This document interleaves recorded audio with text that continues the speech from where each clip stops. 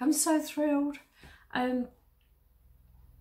I've been challenged or been nominated to rise to the 3 things I've learnt this year challenge on YouTube by the lovely Tamara from the Swiss Plot. So, thank you, Tamara.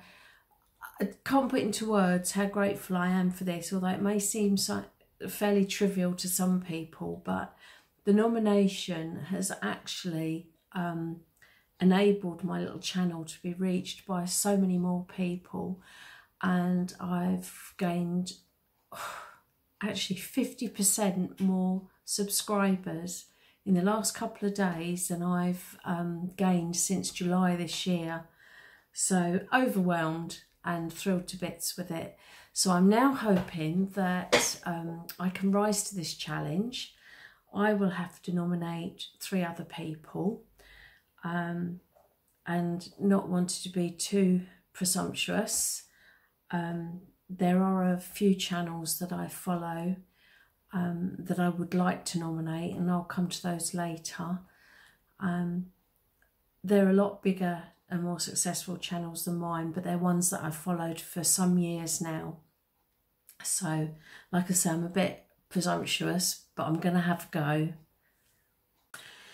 Okay, so I've had to write them down because I'm so forgetful and I get lost in my thoughts and sidetracked. So I'm going to try and stick to this. The first thing I've learned this year is that growing in a greenhouse is very different from growing in my old polytunnel. Now, in February this year, I had beautiful greenhouse installed in the garden, something that I'd wanted for absolutely years, and had the opportunity to get one. And to be honest, my little kitchen garden is actually my own back garden, and I wanted it to look nice. And all I could see when I was sitting in my sort of dining area was this great big swathe of green plastic from the polytunnel.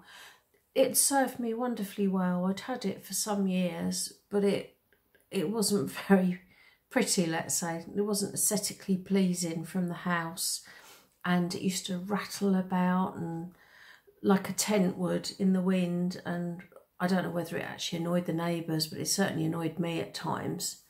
And it was prone to tearing in the wind, so there'd been several replacement covers.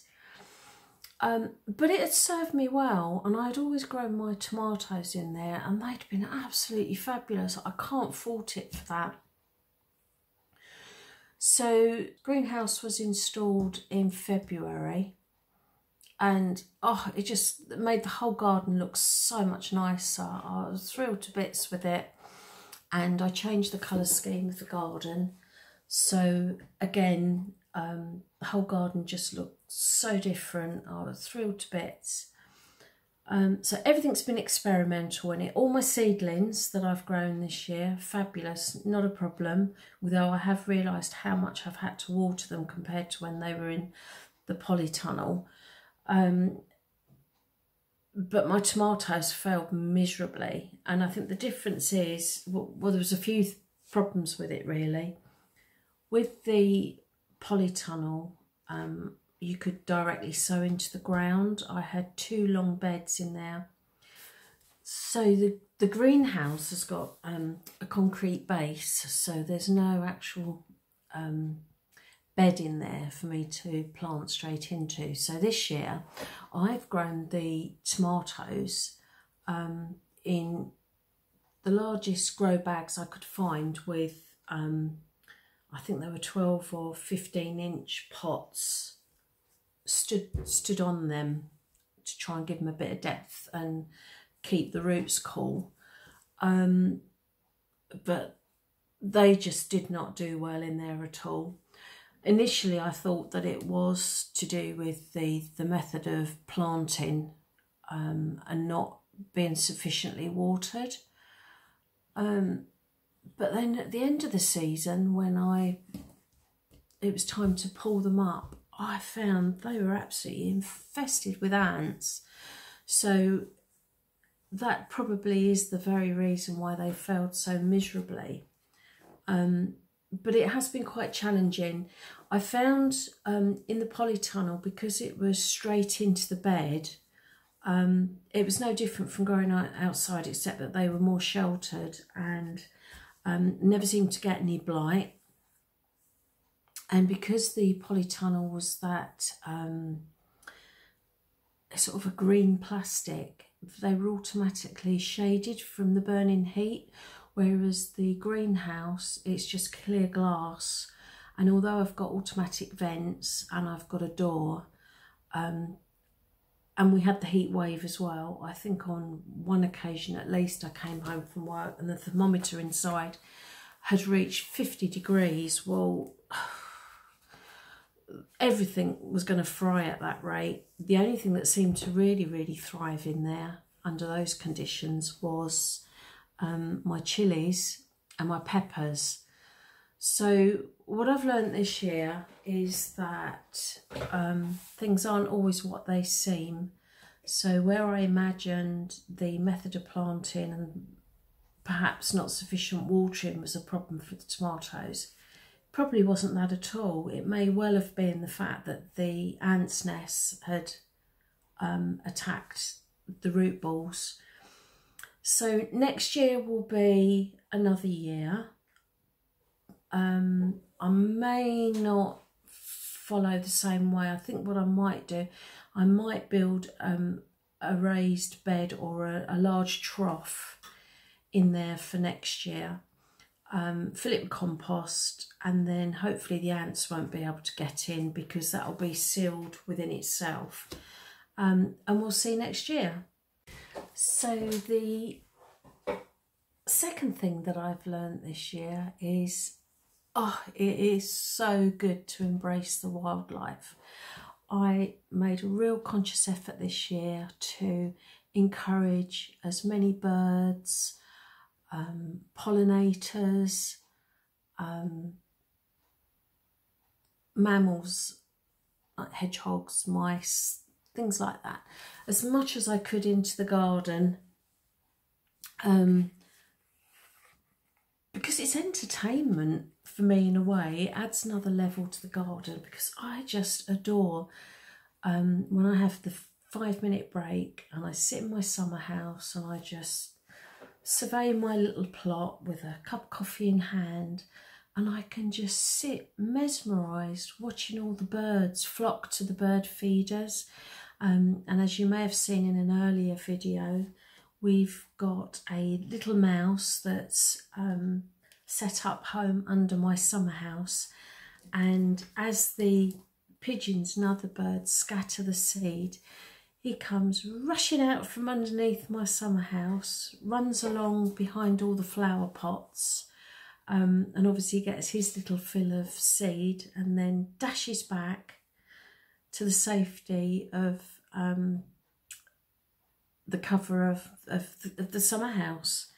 It's amused Paddy, my little dog. He's chased a couple of times, totally unsuccessful, much to my amusement. But and then I spent days and days sitting out there, every opportunity I had with the camera, trying to catch this little fellow on camera. And then I was really successful on one occasion, so that's in one of my previous videos. So it's those little things that just add to the joy to the garden. And I've got my little diary that I always keep, and I've mentioned that before as well. And I wrote down this year all the different wildlife that came into the garden that was either something I hadn't seen for many years or completely new to the garden. And one of the highlights this year was the hummingbird hawk moth, which was just stunning. And again, I was so lucky to get that on film, and you can see that in a previous video. What else have I got in here? The red admirals, they've returned. I haven't seen them for a very long time. A couple of meadow browns, which are quite pretty. Oh, and a comma butterfly, which I don't think I've ever seen before. I certainly don't recall it in the past. It looked completely fresh and new to me, and I had to look it up on the internet to try and find out what it was. So that was a thrill. And then the birds, I've had long-tailed tits this year.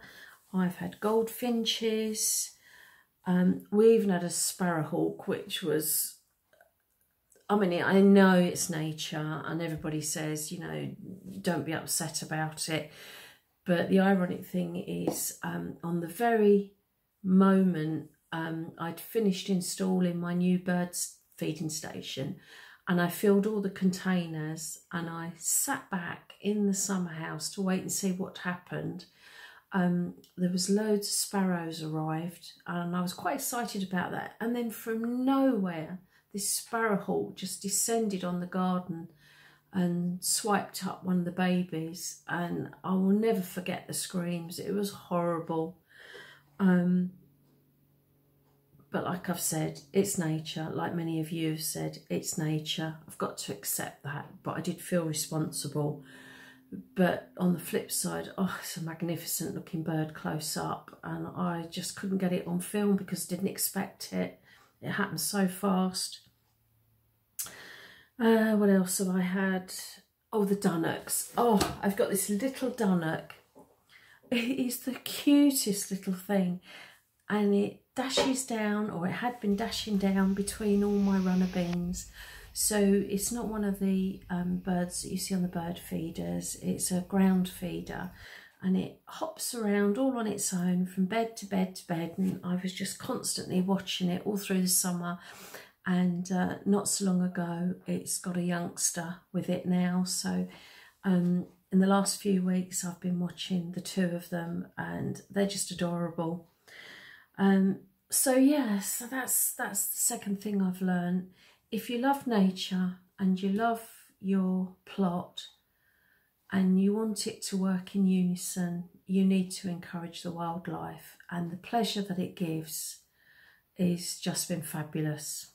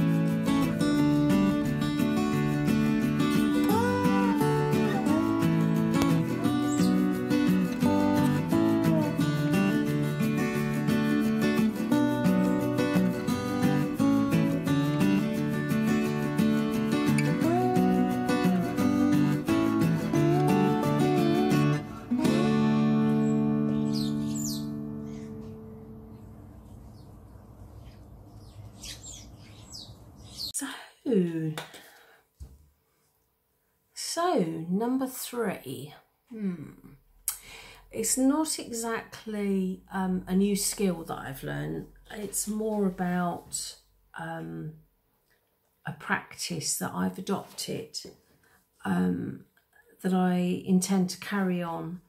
And the seeds of this kind of started last year because I've been growing vegetables for years, many years in different gardens, but more just dabbling and just growing the basics that I like and I know are easy to grow. So I've always grown potatoes. I've always grown carrots, onions and runner beans. So in the past, they've been my 4 staples, and I've grown them without any question every single year.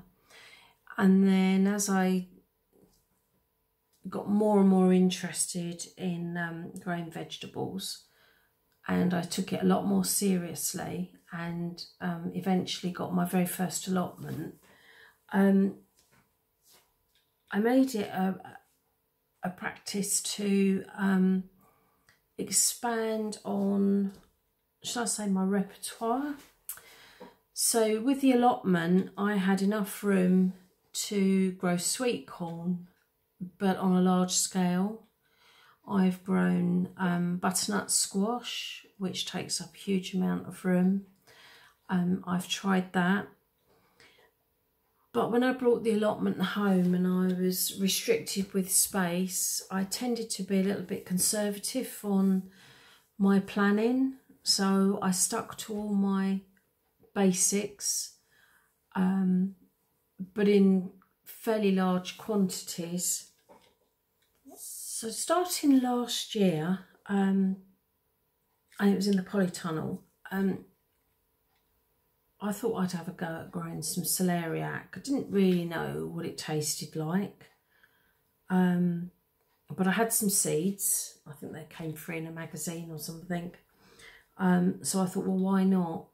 And I'm sure it was last year, one of my sons took me to a vegan restaurant in Cambridge. Now, I'm definitely not a vegan. I couldn't give up my cheese for anybody.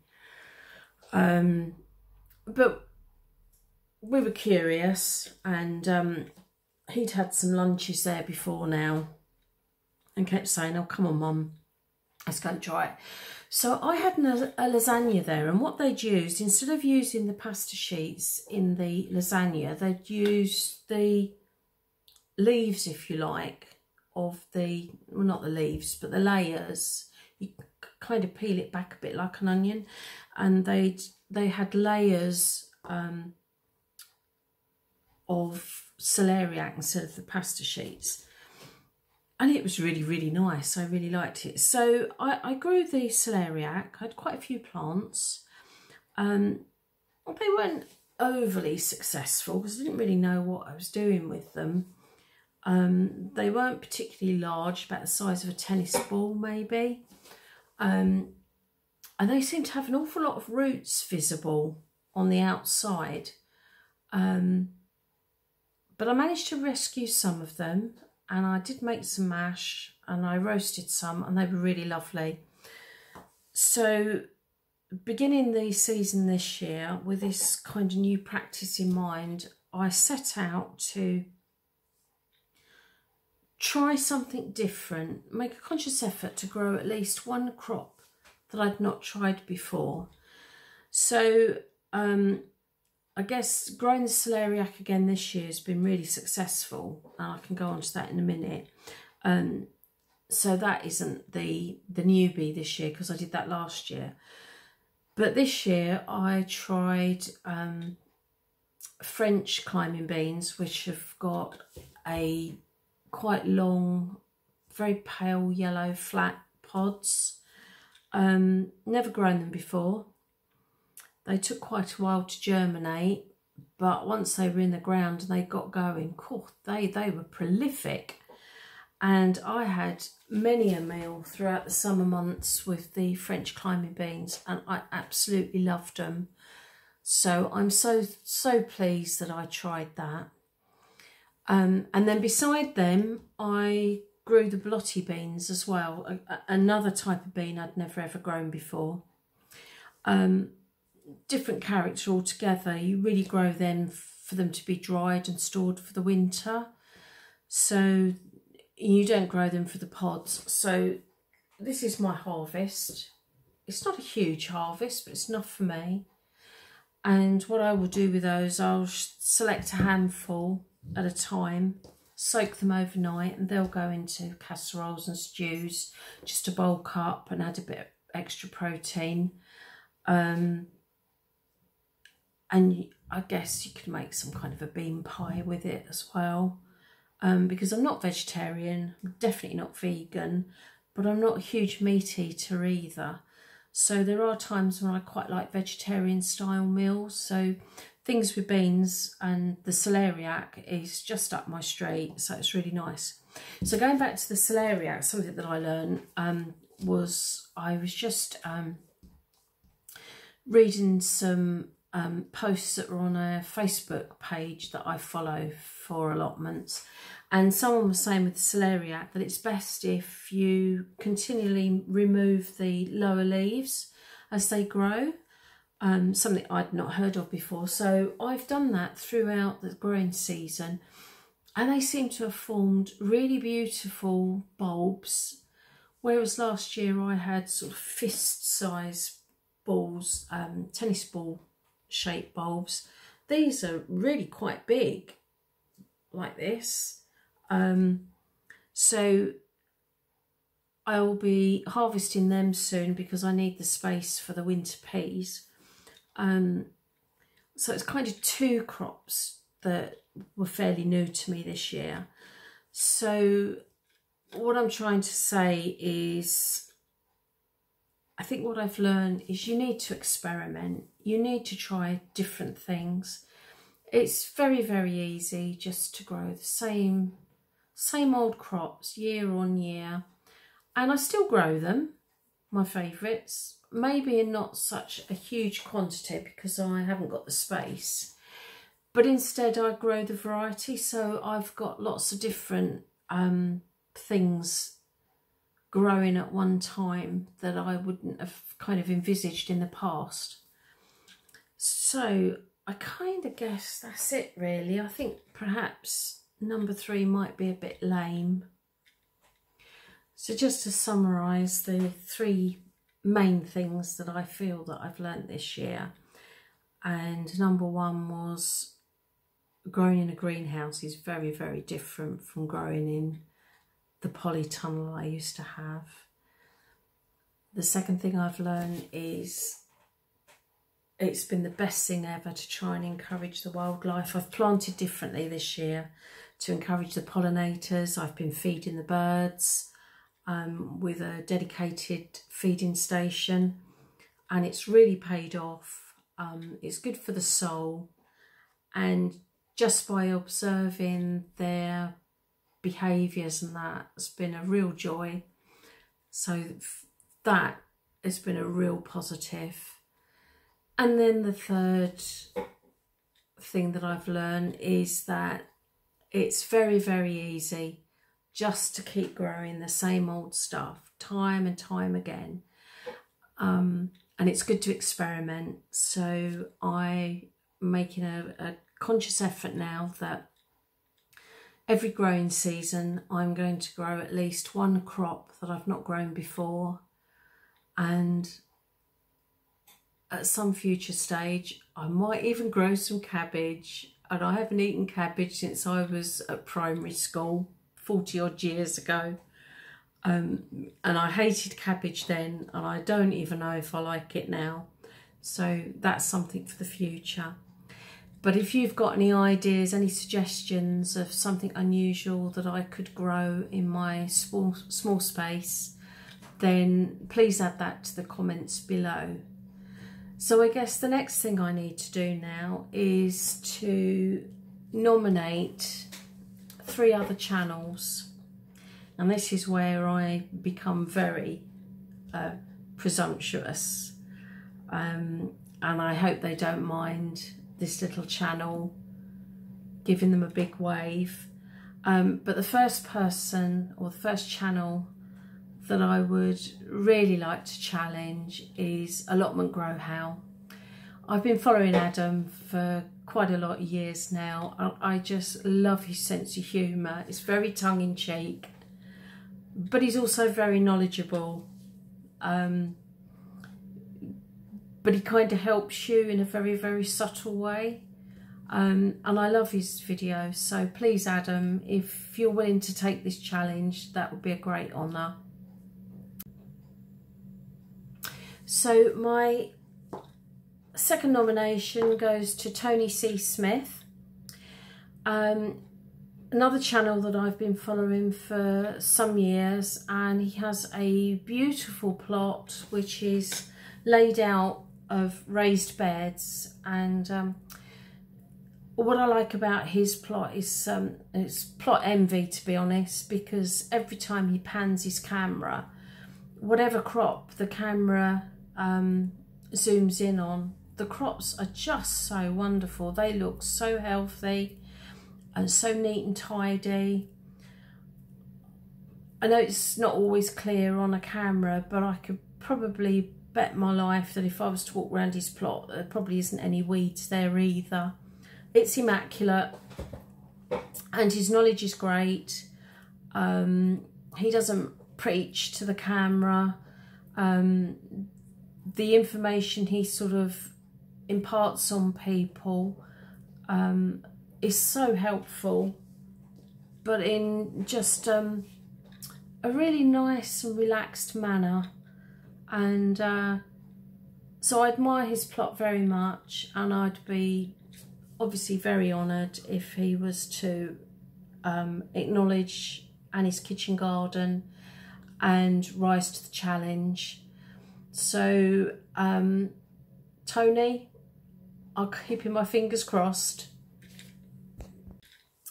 So my third and final nomination, and this is the biggie, this is the one where I've got my fingers and toes crossed, and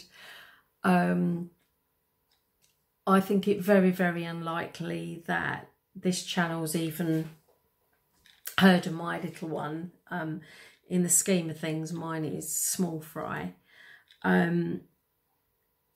But it's Sean's kitchen garden. Sean James Cameron, I've been following you for years, and I've watched you go from a couple of plots. I think the first one you were at for the longest, I believe it's was it Crystal Palace area. I live in Cambridgeshire. I've been up here 27 years now, but I grew up in Kent, and my nan lived in Sydenham. My parents grew up in the Sydenham area during the war years and before, so I kind of know that area. So when I've heard the word Crystal, or the name Crystal Palace, it just automatically feels like home. And I believe the plot that you're at now is in the Bromley area, which is even closer to home, because I personally grew up in Orpington. That's my hometown in Kent. So, you know, it's quite nice to have that familiarity, because, as I say, I'm in Cambridgeshire now and it's vastly different. And I don't really have any connections in that area anymore. So, but I'm digressing now.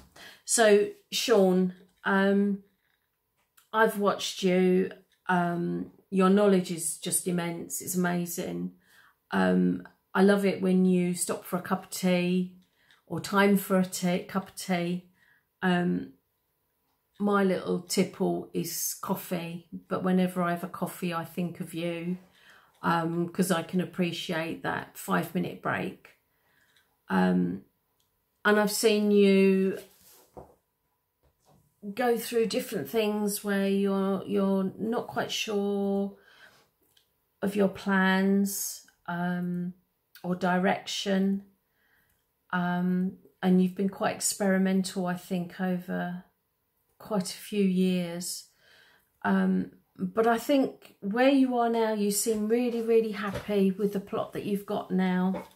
Reinvigorated, and I know you're not putting out as many videos as you were before, but you're spending more time actually working on the plot, and the little snippets that you're giving to us all, it's great. I love it. I really like what you're doing, and I hope you're really, really enjoying it now.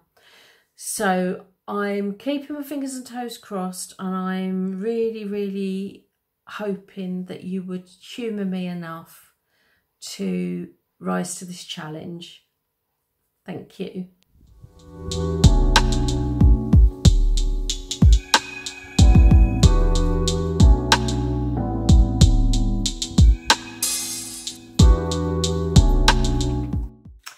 Number 2. Sorry, that was my dishwasher.